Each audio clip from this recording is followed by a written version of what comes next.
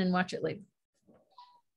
Hi, everybody. I'm Wendy Murdoch, and this is Webinars with Wendy. I've been doing this series of webinars for nigh on 2 years now.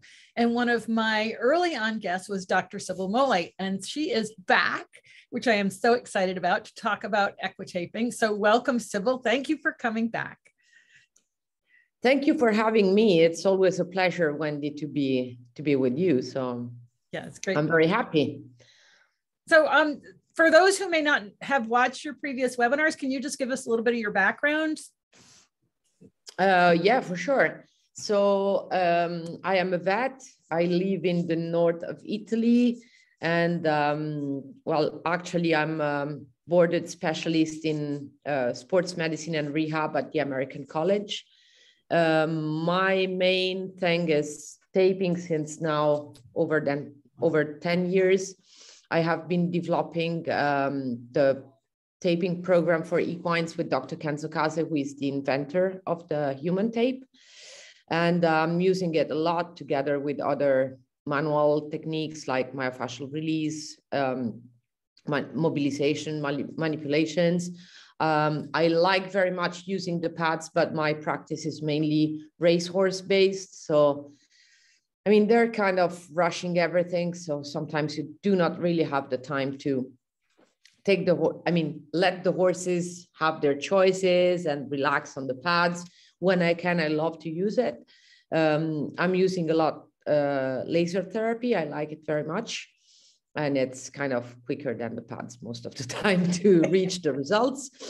Unfortunately, that's, the racehorse business is, it has to be effective in the shortest time ever. Yeah. But the good thing is in the different stables I'm working with, we are now having an approach that is less all of joint injections, and it's more functional pain relief through different techniques. So it's kind of changing a bit the way things are usually dealt. And I think it's a good thing for animal welfare. That's awesome. So that's a bit of my background. Are you working with thoroughbred racehorses or standard trotters or both? Mostly trotters, but I'm also having a couple of thoroughbreds stables. And then obviously saddle horses. I mean, mostly dressage and show jumping. So right. It's a bit of everything. Right. Well, I'm sure that keeps it interesting. Yeah. All right, and so today we're going to talk about taping. I believe you have a PowerPoint. I've made you co-host. Yes, so I'm trying to see if it works. Okay, just a second, because I just changed my computer, and obviously I need to,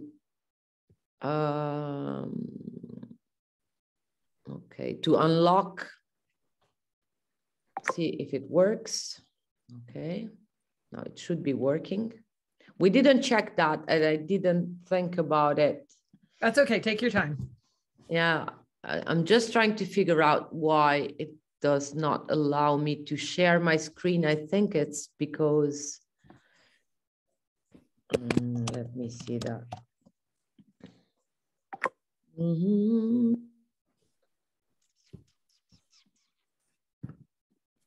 Okay. Oh, I just need to get out and get back in. Okay.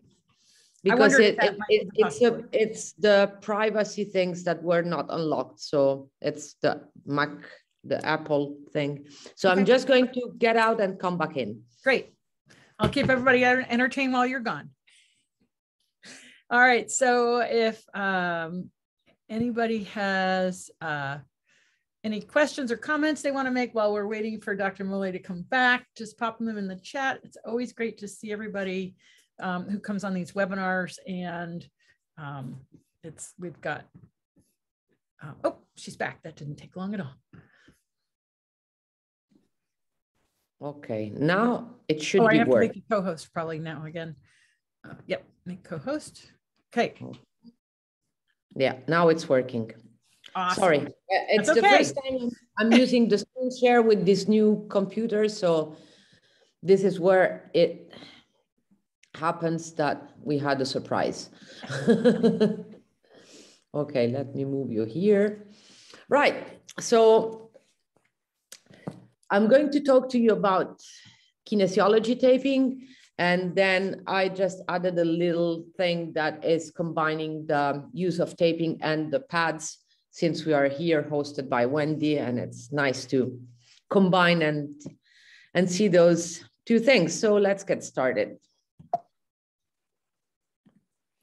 Okay, first of all, what is kinesiology taping? Because there are different types of taping that are available: athletic taping, which is rigid, mechanical taping. So kinesiology taping is something very specific that was invented in the late 70s, beginning of the 80s by Dr. Kenzo Kase, who is a Japanese chiropractor. And the first applications in horses started, I would say, quite a lot later, because it took something around 20 years to translate the use in humans to the use in horses, and now more recently also dogs. Taping is made of 95 to 100% elastic cotton that is stretching only along its longitudinal axis, and that's what makes it really different from other type of taping, because it is allowing the full range of motion of joints and muscles where you apply it. It is not medicated, which is important from a doping perspective when you're using it on horses. The fabric is also breathable, so that it can stay on for more than like 2, 3, 5 days. Whereas other type of taping, they have to be removed after a few hours because they do not allow the skin to breathe. The idea behind the development of the taping from Dr. Kase was to, in some sort, keep his hand on the patients in between the treatments. So this is why he wanted something that, as the chiropractic treatments or acupuncture, whatever type of manual treatment you're using, is based on promoting the body's healing mechanism. That's the same also for taping. And it's kind of working together with those different manual treatments in a way that it furthers the mobilization, manipulations, whatever type of treatment you've been doing. In the market, there are a certain number of brands that are available. And despite the fact that they might be slightly different in how they are produced, they all share a similar mechanism of action. So what's the proposed mechanism of action?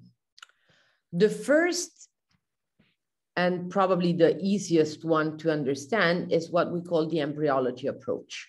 So think that this is a picture of an embryo, and it's made of 3 layers that are the ectoderm, mesoderm, and endoderm. And what's interesting is that the brain and the skin are developing in the future organism from that same layer, which means that whatever you are applying to the skin is in direct connection with the brain. And this is important because whatever type of application you are using with the tape, it has to communicate with the brain, because it works through the stimulation of the skin to reach the different effects. Oh, that's fascinating. Yeah, it is, definitely. Yeah. Then there is a second concept that's very important with taping, is what they call the convolution concepts. So convolutions are those, I hope that you see my pointer here, are those little wrinkles that sometimes, not always, but most of the time appear in the tape. When they do not appear, we say that there are, in any case, microconvolutions that work, that are related to the elasticity of the tape that moves the skin. And these convolutions are creating the space between the skin and the underlying layers. So the fascia, the muscles, and down even sometimes to the bones and the cartilage. Another important proposed mechanism of action is related to the sensory motor cortex communication.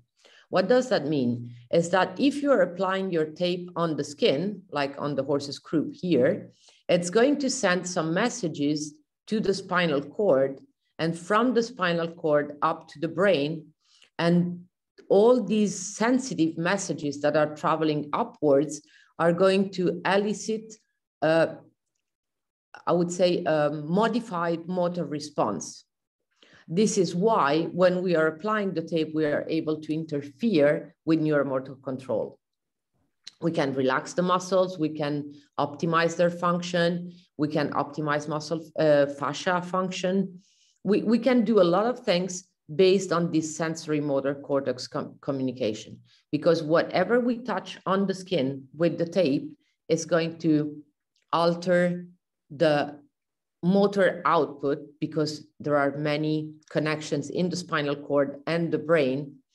And we know that, I mean, also with other manual techniques and even the pads, they are based on a similar mechanism.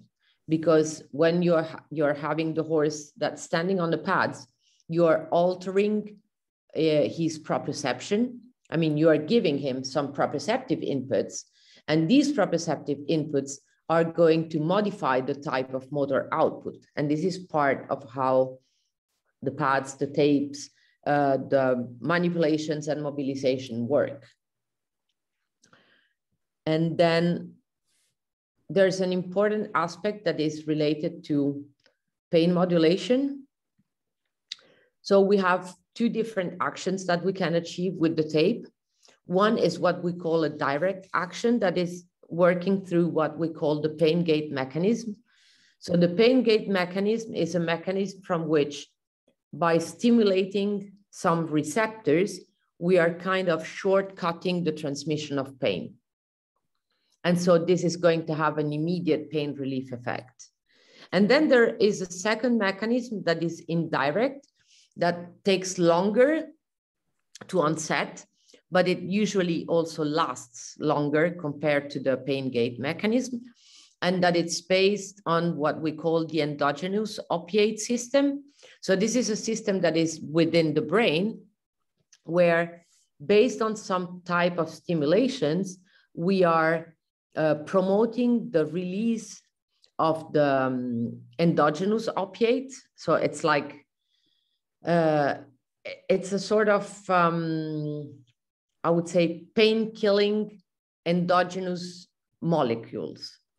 So like when we take painkillers, so these are exogenous molecules, and then the body has its own analgesic system. That is what is used to kind of deal with even chronic pain, right? So we are able to stimulate, it takes longer, but then it stays on longer. And then we have some direct effects that are directly connected to the fact that when we apply the tape, we are creating space between the tissues, like here with the convolutions, and this is reducing, for example, the pressure on the receptors that we have when we have an edema. Even the reduction in range of motion can be painful, because if a joint does not move through its full range of motion, it starts to lose part of its integrity, and then it becomes painful. This is one of the proposed mechanism in the development of degenerative joint disease. Reduction of range of motion promotes and furthers the development of a joint issue. So actually, taping is really very broad in its capacity to interfere with very different mechanisms and very different physiological systems in the body. But let's see it a little bit more in deep. Maybe. Okay. So what can we use it for? We can use it for a lot of things. And I would say tape can be used for anything that can be treated with the hands, it can also be treated with the tape. And we know that we can treat a lot of things with hands.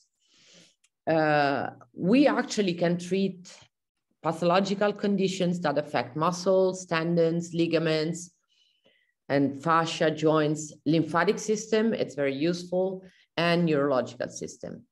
We can address postural imbalances, so horses that are a little bit offset, we can help them get back into their appropriate shape and functional movement.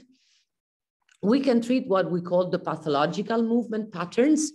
So the pathological movement patterns are those movement patterns that remain even after the painful cause is resolved.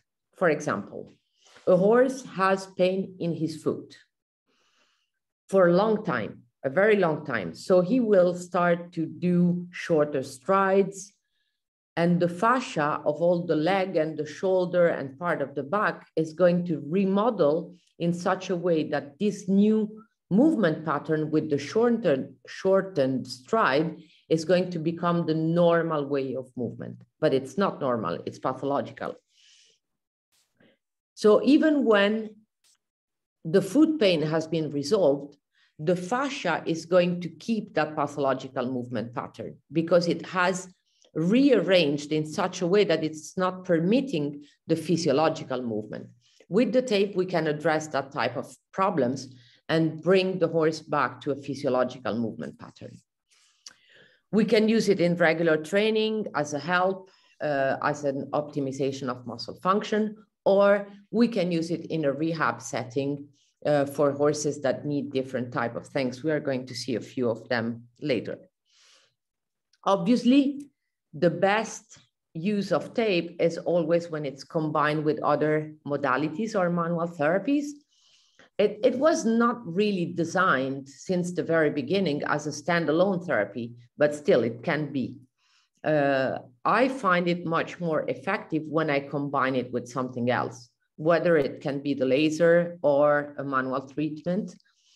It can be used to prepare some manual treatments, because sometimes we have horses, for example, I had that have so much pain in their back and so much muscle tension and spasm that there's no way that you can adjust their joints, their vertebral joints. So sometimes applying the tape and then coming back like the day after is going to help release the tension in the muscles, and it allows you to do your manual treatment. The most important thing with taping is that the functional assessment, so the real assessment of what the problem is, how it works, is the key to success. Because there is no way that you are going to have a successful taping application if you are not getting to the right spot. So when we talk about taping the muscles, we have two options, what we call facilitation and what we call inhibition. So now picking up which one is the right one to use, it's the big question. And this is where the functional assessment is really not only important, it's the base for everything. So for example, we can use the facilitation option when we have a disuse atrophy, like a horse that might have, for example, an SI joint issue. We know that in those cases, most of the horses develop an atrophy of the middle glute and the gluteal part of the biceps femoris. And with the tape, we can help retraining those muscles, kind of waking up their motor control again, because most of the time they shut down. So disuse atrophy is probably the main use for facilitation. Combination of facilitation and inhibition can be used to treat the agonist and antagonist imbalances. Most of the time, I would say the rule can be that when we have a muscle weakness, we facilitate. When we have a muscle contractor, we inhibit, but it's not always the case. And this is where, again, the assessment is the base of everything. when we talk about tendon and ligaments, we can treat almost every type of condition from acute to chronic. The only thing is sometimes some types of applications are not suitable to be used in acute conditions. And in particular, we do not want to use applications that might compress the tissues, like those two ones that you have here in the bottom, the yellow and the green one. We do not want to compress tissues that are inflamed, swollen. The good thing of using taping in tendons and ligaments injuries is that we are addressing a lot of situations that are connected to tendon and ligament injuries. So we can address inflammation and edema, like for example, in this first picture here. We are giving a proprioceptive input and we are retraining part of the fine control of the joints movement. We can work on fibrosis and the elasticity of the tendon or ligament. We know that one of the biggest problems with tendon injuries is that most of the time, because the tissues are not able to repair, but only to create a scar. I mean, the only tissue in the whole body that recreates itself identical to the original one that was existing before a lesion is the bone. That's the only one. All the other tissues are healing with a scar. Whether it's a muscle, the liver, the skin, we are having a scar. This scar is a connective tissue that is less elastic compared to the original one. And this is particularly important in tendons because most of the time when we have a high re-injury rate, it's because we do not have a good quality in the healing tissue, in the healed tendon that is not elastic enough. And so being able to work on the elasticity is really good. We can work also to relieve the compensatory loads on the other structures. Like if we have an injury to a superficial deep digital flexor tendon, we might have an overload on the deep digital flexor tendon, so we can rebalance this overload. It can be an overload that goes from one leg to the other, like the injured leg is unloaded, and so there's going to be an overload on the contralateral limb, sorry. We can support the affected tissue during the whole rehab phase. We know that the rehab phase of tendon and ligaments is very delicate. So we need to have a good plan in order not to have re-injuries. And we can also work on what's called the compartment syndrome. It's something that is now being accredited as the cause of the high suspensory desmitis in the hind limbs in most of the sport horses. But that's a whole another chapter. How do you define compartment syndrome? Well, actually, the compartment syndrome is a painful syndrome that is related to the fact that there's a part of the body, in this case, for example, the high suspensory area that lacks of space for the movement of the tissues. Okay. In humans, so that's the chronic compartment syndrome.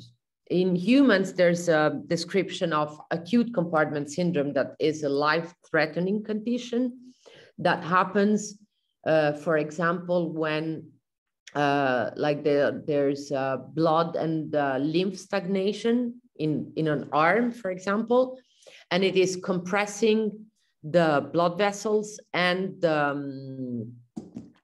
nerves, and so you are kind of getting to the necrosis of the whole system, right? So, and they treat it with fasciotomy. It happens a lot of time in people that get very extensive burns. Oh, yeah. So the scars from the burns are very tight, and that's why they take them off. But they are also compressing mostly the I would say neurovascular portion. So if there's no blood supply, there's no life for the tissues, so they go into necrosis. And if there's no nerve supply, and nerve compression is very painful. So what happens most of the time in high suspensories in the hind limbs, there's not a lot of space, and it's mostly the hind limbs. It doesn't happen in the forelimbs. So in the hind limbs, what happens is, because of the anatomy of the hock that we see here, there's no way that the suspensory can have more space. And it's the suspensory itself, because of its fibrosis, that compresses the nerve that goes in between the cannon bone and the suspensory itself. So it's a bit of a difficult thing to explain it without having images, but think about, you have the cannon bone, you have the nerve, and you have the suspensory. When the suspensory is chronically inflamed, it becomes bigger. And because it cannot go to the outside, I would say, because of the soft tissues that keep it in, then it's compressing the nerve, and that's painful.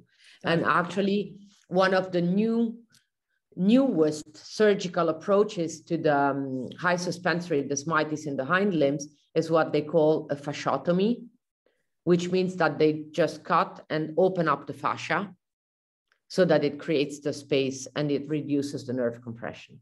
And most of the time, they also do a neurectomy partial that kind of relieves a little bit of the pain. Okay. But it's very, very effective. We have a question whether or not taping would be useful for a horse that has weakness due to EPM.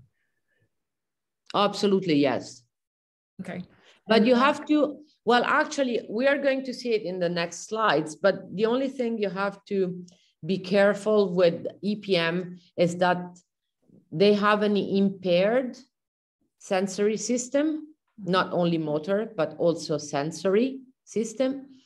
And so they might react in a weird way to taping. So in neurological cases, you always have to be very careful and be sure that the tape is applied by really well-trained people. That's very important. And then someone else is asking whether or not it would help increase elasticity for a club foot.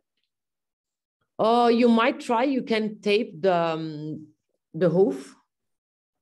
It can work by taping the coronet band and the hoof itself. I've never tried it personally, so yeah. Okay, so I'm just okay. I was looking at the chat while you were talking. Okay, let's go ahead. So joints, we know that I would say almost 80% of the losses in sport horses is related to joint problems and mainly osteoarthritis. So that's really the bad thing for them. Even tendon injuries are not that high. I mean, they come second to joints. Probably just in race horses, we have in thoroughbred race horses, we have more tendon than joints, but if we take the whole population of equines, sport horses, osteoarthritis is the main cause of loss in the sport horse industry. Actually, taping can be very helpful through two different actions. One direct action that is directly acting on the joint structures by creating space, reducing inflammation and swelling, and with an indirect action that is mainly related to the action of muscles on the joint. So we know that one of the first causes of joint issues is the loss of alignment in between the two bone endings. This makes the joint work not in a proper way, and it triggers a cascade of events that brings and at the end to osteoarthritis. And the reduction in joint range of motion is also involved in that. So here you see a few applications for joints that are that have the goal of, on one side, I would say helping in reducing the eventual joint swelling that we might have. And on the other side, it's giving stability to the joint itself through the proprioceptive feedback. So joints have a lot of proprioceptors in the joint capsule, in the joint capsule, in the joint ligaments, and in the muscle spindles that are close to the muscle insertions around the joint. So there's a lot of proprioception in and around the joints. And through the taping, we are really helping what we call the joint sense of, we are really helping the horse to figure out the position of the joint. So the joint sense of position is one of the most important things when we are trying to, I would say, not rewind the osteoarthritis process, because once the cartilage is damaged, we cannot do anything, but at least prevent it from becoming worse. Next one, okay, fascia. As I told you, fascia is a very important tissue because it adapts to any change in the movement pattern, in the posture. And so it's very important to be able to assess, first of all, these changes in the fascia, position and texture. And I would say, I do not get the word right now. Let's say stiffness, which is not the right word, but I cannot find the right one now. So what can tape do? Once you have assessed where your fascia misses movement or is too contracted or is too, I cannot really find that word. It's just not coming. Restricted, here it is. So, yeah, sorry.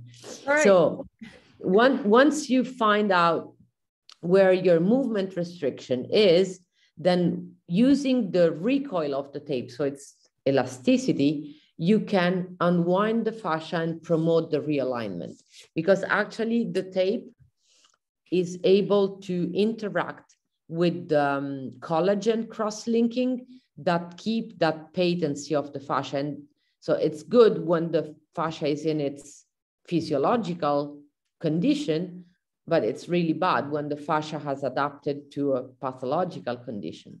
So with the tape, it kind of works in a similar way that the myofascial release work does, by just unbridging this collagen cross-linking and then facilitating the realignment of the fibers towards the physiological movement.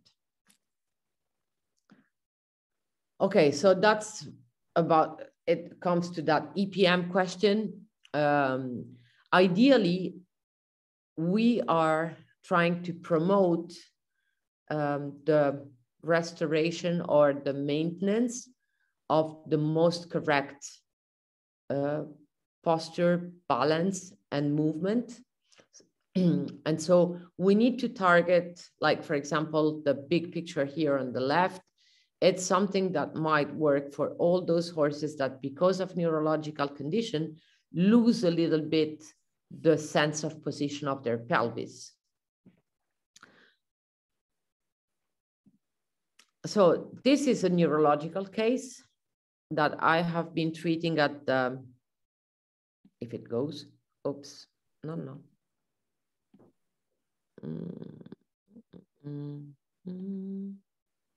Okay, it's not very nice to see like this. No, but you can see how compromised the horse is. Let me see. If I turn it like this, it might be. that it's going to go to the right side. Let's see if it works. No, not really. Well, but we can still see how. Okay, you actually, this was a thoroughbred that had collision injury and developed the brachial plexus. Okay, it's really funny like this. Yeah. Developed the brachial plexus. How do you call that? A brachial plexus injury, right? Yeah. So you can guess. So you see how much his shoulder is going to the outside because it's unstable. And obviously, but you can see the difference with the tape on. So you can really see that this shoulder is moving much less to the side. Actually, that horse recovered well. He raced. Wow. But, oh, he was really bad. I do not have here the video. I might try to find it. I think I have it somewhere in my computer. I can try to show that to you later, of how he got into the hospital. He was totally non-bearing weight. They suspected a humeral fracture. And that was really good. So if we think about proprioception and neuromotor control, and now we are getting to the combination with the pads, what we do with taping is we are optimizing muscle function. We are working on fascia and especially on the restrictions. We are working on tendon and ligaments, especially for what is elasticity and fibrosis prevention, and obviously through the, I would say, restoration of the proprioception, because we lose a lot of proprioceptors with tendon and ligament injuries. And when we are thinking about joints, we are working on the alignment mainly and on the stability. Actually, the pads give a huge proprioceptive input to horses. They help us in whatever situation where we need to work on muscle strength and core stability. And they are really helpful on myofascial tensions. And I think that myofascial tensions is the greatest thing where pads work. My personal experience with pads now since we can say 3 years now, because that's a lot. I mean, it just went so fast. And I love to see how the horses stand on the pads and start to kind of adjust themselves. That's just amazing. It's unbelievable. Not obviously adjusting the joints, but they are feeling better their position, and they are kind of remodeling their fascia to release the tensions. And that's great. So the combination, is it a synergy or is it an overload? Because that's important too. So that's an interesting case that I've been doing a few years ago, where I combined taping and pads. So that mare had an injury to the deep digital flexor tendon in the insertion in the foot, right? So that's already a bad injury. And she had a lot of restriction in the fetlock extension. And so with the owner, we decided to try whatever we could. And one day I just said, you know what, I'm just going to try with the tape and pads and see what happens. And I wanted to have an objective measurement of what was happening in her fetlock extension. So I used a goniometer. I fixed it, to the center of rotation of the joint. So we have the joint rim here, and I measured the angle of the joint extension when the horse was just standing by herself. So you can see that she was kind of not really extending the fetlock. And then I did the same measurement of goniometry on the other foot to use it as a control. And then I applied the tape, and then I put the horse on the pads, and she liked a lot the slant pads, the firm slant, because probably she was able like this to kind of relieve a little bit of her tension in the flexor muscles. And I remeasured that same angle of joint extension after maybe 15 minutes. So it was amazing. The left front fetlock had gained 6 degrees of extension. Whereas with the combination of the tape and the pads, whereas the right fetlock that was, I mean, I would say less injured, but in any case, it wasn't perfect though, had only gained 2 degrees of extension. So actually the combination of the pads and the taping was a synergy without overload. Wow. What's the name of the tool that you use to measure the angle? It's a goniometer. Can you spell that? Yeah, it's Goniometer.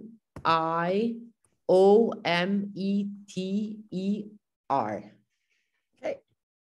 I became very good at spelling in English also. So yeah, and it is actually the only measurement tool that is considered repeatable and objective for joint angles. Okay. So if you want to measure changes in joint flexion, extension, blah, blah, blah, I mean, without having very expensive high-speed camera stuff and things like that, this is the thing that is the more reliable. It is very important to use the right anatomical landmarks because the center of the goniometer here has to be exactly in correspondence to the joint rim, okay? Because otherwise it's obviously not corresponding to that joint flexion. It's doing some other movement. So, okay, we finished for the information. For those of you that might want to learn more about taping, I am teaching a certification program that is only open to licensed professionals, obviously, meaning vets, PTs with animal training, massage therapists need to fulfill some higher standard requirements. For those that cannot attend the certification program, the good news is that it's coming soon. There's going to be, I would say, 2 hours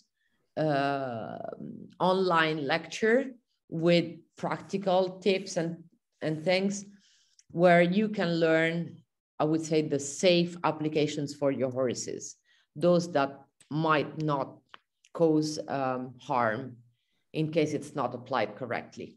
All of this is available on the Animal Rehab Institute website that you can see here. You obviously not can, but have to go on our Facebook page and put a big like. And then in case you need to contact me, this is my email. I try to respond within 24 hours. If it takes longer, either it's gone in the spam or I'm just too busy. So it probably can take 48 hours. But if you have any particular inquiries, you can write me an email. Okay. So do you have questions now? Yeah, let's see. We have a lot. One question here of, do you have to clip the horse in order for the tape to stick? Okay, let me go back. I need to read the question. Goniometer, blah. Not necessarily. I mean, tape is actually working through the stimulation of the hair follicle too. So long hairs are not a big problem. Some type of applications might need the horse to be clipped, but because of the type of stimulation that you need to give. So yeah. And someone's asking what brand of tape you recommend. Well, actually, I like very much, I mean, I have been developing Kinesio Equine myself with Dr. Kaze, which I like a lot. I have recently discovered that one of my first students, She took the taping course in 2013. Krista Vino, she has just developed an equine tape that I like very much. And these are actually the two brands of tape that I'm using. And I noticed in some of your pictures that there's a lot of different patterns. So some of the tapes come pre-cut. No pre-cuts. You have to cut them yourself. Okay. So those fans and those interesting patterns you had around the fetlock joints, you've cut all those tapes. You cut them yourself. And there's it's very, so the reason why taping is not something that can be, I would say, in some sort of applications, you need to have a lot of knowledge of anatomy and physiology, and also a little bit of pathology to make sure that you're not applying the tape in a way that it's not appropriate and in conditions that are not appropriate. Because many people think that it's just a piece of tape, but it's actually not. It can be harmful. If it's not applied correctly, it can be harmful. And I have seen horses myself that were having problems after taping. So I'm just seeing, so lymphangitis, for example, is one of those conditions that can be treated, but you have to make sure that you have no infection. I mean, it has to be done under strict medical control. So you can tape for lymphangitis, but it has to be done in a certain way. So I think that what are certain things that the layperson should not try to tape? Whenever you have a lameness, do not try to tape it, because you can address the lameness with taping, but actually you can make it worse. Okay. Never tape when there's an infection. I would say whenever you would seek your vet advice, just do not try to tape it before having your vet check it.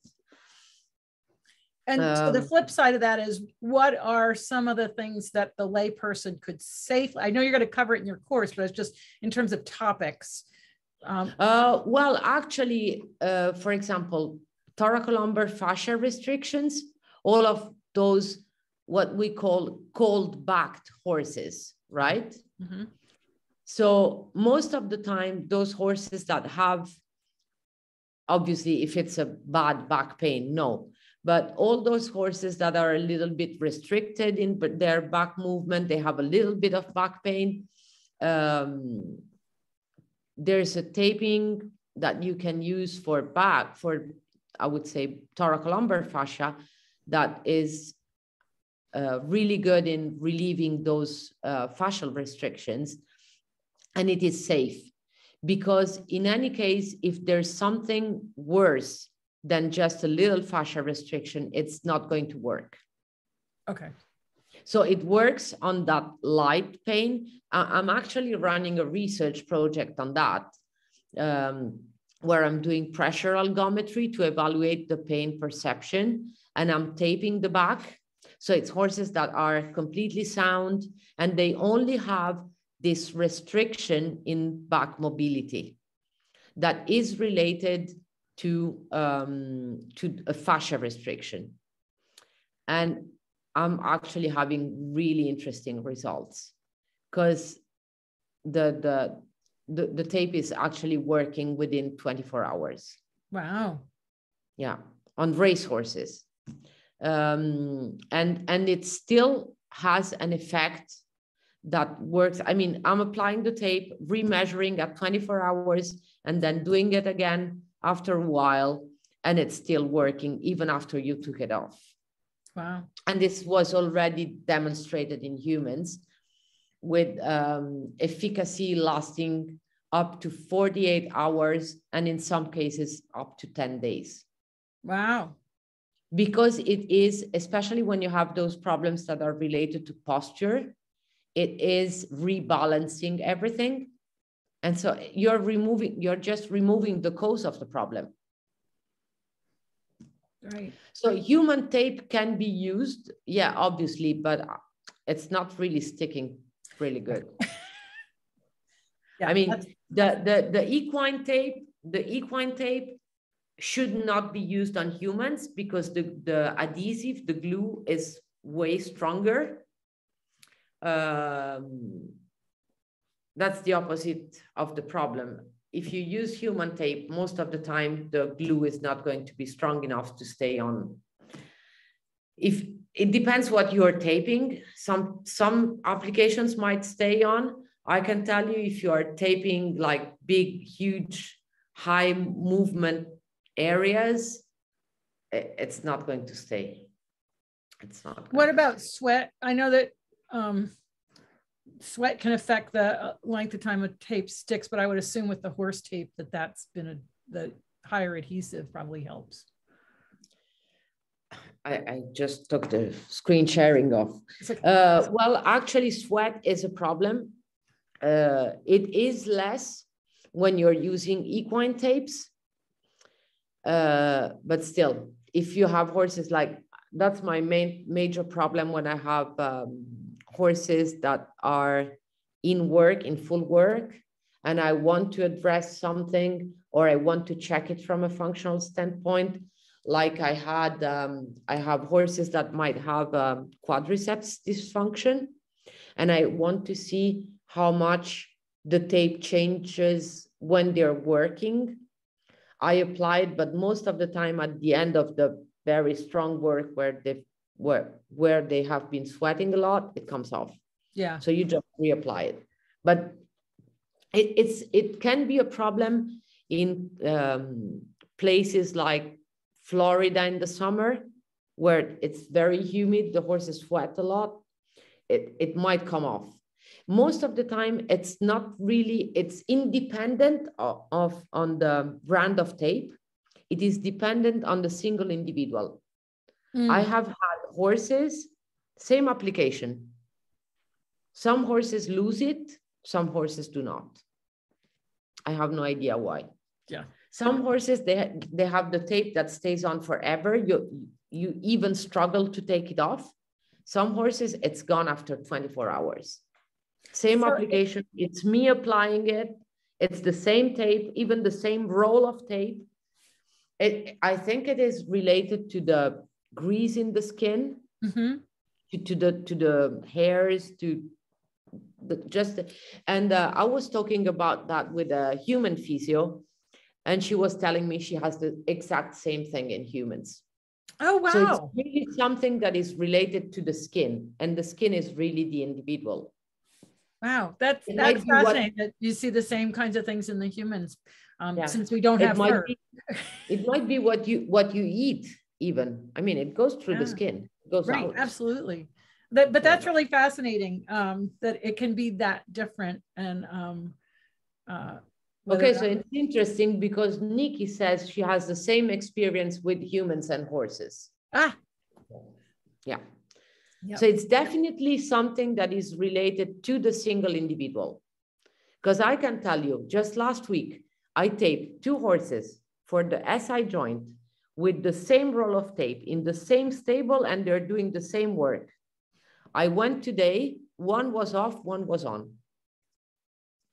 And when you check these horses, do you find a change in the fascia on the horse where it came on? In other words, has it done its job? Yeah, it has done its job most of the time. Yeah.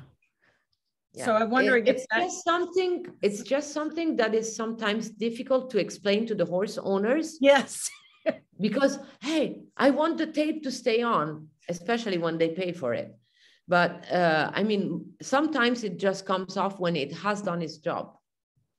Well, and that's so similar to with pads. You know, some horses will stay on them for an hour, and other horses it's 2 minutes. And, you know, it's either that or a poltergeist, somebody's saying. Yeah, exactly. But I think that's where we have to be recognizing that each individual is so different in terms of what they need, how it's going to work, the effectiveness, and you don't know until you do it. I mean, you don't know until you actually put the tape on whether or not it's going to come off. And interestingly, when the horses are, for example, very tight in the fascia, the tape tends to come off earlier. Oh.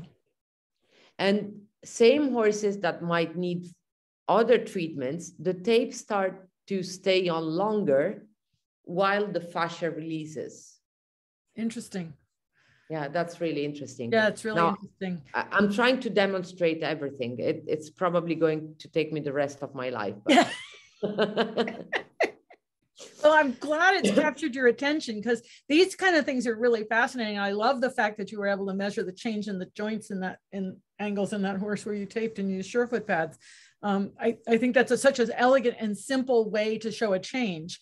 And this whole idea of the skin changing, you know, the guy who makes my saddles, his name is Andy Foster, he's in the UK, and he's the only saddle maker I've ever heard talk about considering the thickness of the leather he uses on the panels of the saddle in relation to the thickness of the horse's skin.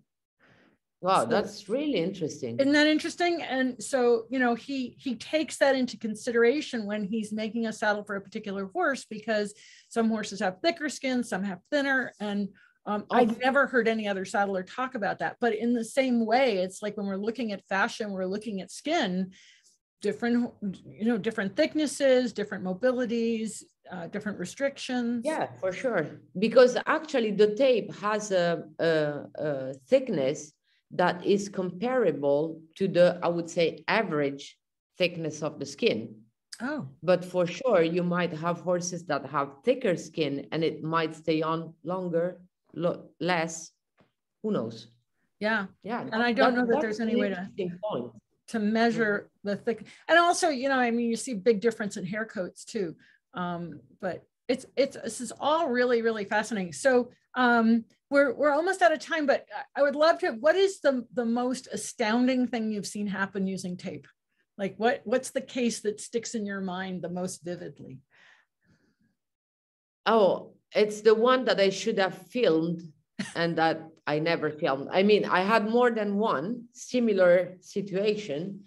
And every time I said, oh, I should have filmed that. And I always forget. So it was a certain number of cases where I had that movement restriction that was related to a muscular dysfunction. So a muscle that was not working properly. So the horses were actually lame, right? Mm-hmm. And I taped it, waited for 15 minutes, and the horse was perfectly sound.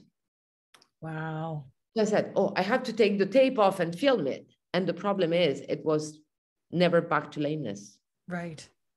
It was just, and that gave me the idea that sometimes some pathological movement pattern are just kept on going because the muscles shut down.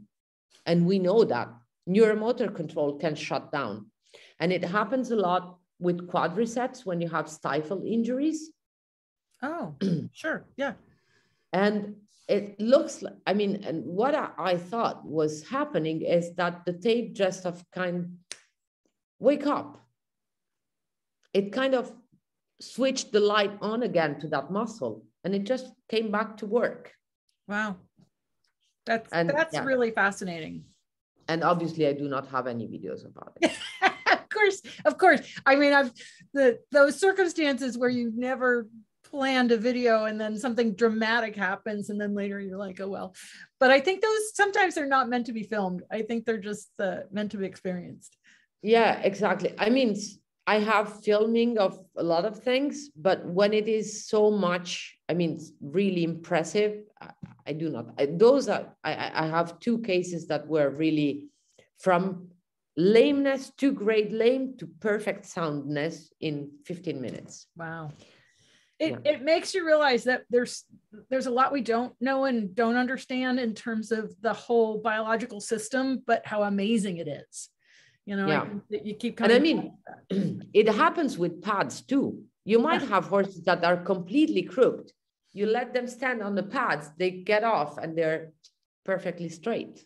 Yeah. And this is what fascinates me about the pads. What I was telling you, they kind of figure out what is wrong with their balance and they just adjust it by themselves. Yeah. Their ability to kind of reprogramming. Yeah. It is fascinating. It's one of the things that keeps me going on all of this. Well, Sybille, this has been a fantastic webinar. I want to thank you so much for taking the time to join me. And I just love listening to you and what you're doing at the taping. And that's great that you're coming up with a course for lay people, because I think it's a really great idea. Yeah, I mean, it's just going to be online, and it just takes time because I want to make very good videos on showing how to apply the tape and all of that. But yeah, it's going to come, and I'll tell you, so you're going to share everything also on the Surefoot Pad page. Yep, we'll put it out there. So thank you so much for joining me, and thank you everybody for tuning in. Just remember, you can find this and all the other webinars on the Surefoot Equine YouTube channel, and we'll be back tomorrow with a webinar on how to do case studies for your Surefoot practitioner process. So thanks for joining us, and we'll see you later, and have a great day. Bye.